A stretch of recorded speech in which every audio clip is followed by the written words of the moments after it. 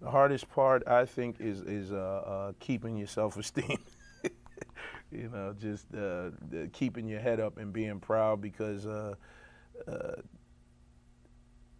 there's a lot of great musicians, and then there's a lot of not so great musicians. Sometimes you see a lot of not so great musicians working more than the great musicians. So it's about it's not always about how great or bad or you think you are or not, or you think the next guy is.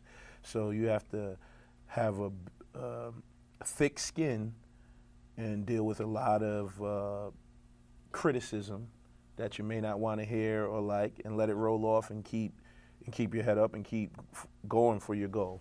I know that sounds cliche, everyone says it, but there's a lot of truth to just never quitting and just never giving up and stay true to what you want to do and ride it out.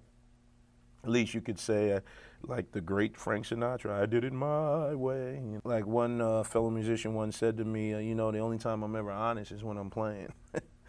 And I was like, wow, there's so much truth to that. And when you're being honest, I think is when you are at your pinnacle of happiness.